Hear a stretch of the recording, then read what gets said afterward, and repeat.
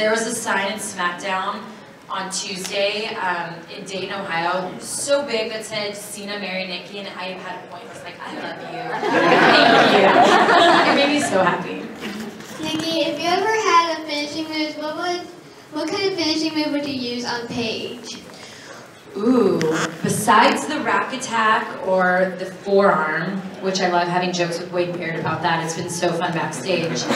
I think I should, you know, kind of take my elbow pad off. But I would do, I mean, I'd love to use this submission where, you know, you kind of wrap the leg in someone's and grab them from the rear. No, not that one. What other one could you use? I think John would let me borrow it.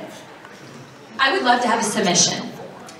And I didn't want to take Del Rio's, but that one's pretty cool, and he's gone. But maybe I could think of a new submission.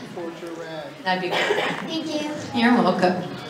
She has his thoughts on initially to Sting coming back. With Sting coming back? Oh my gosh. I think it's cool, and I like how it's been so far because it's very mysterious.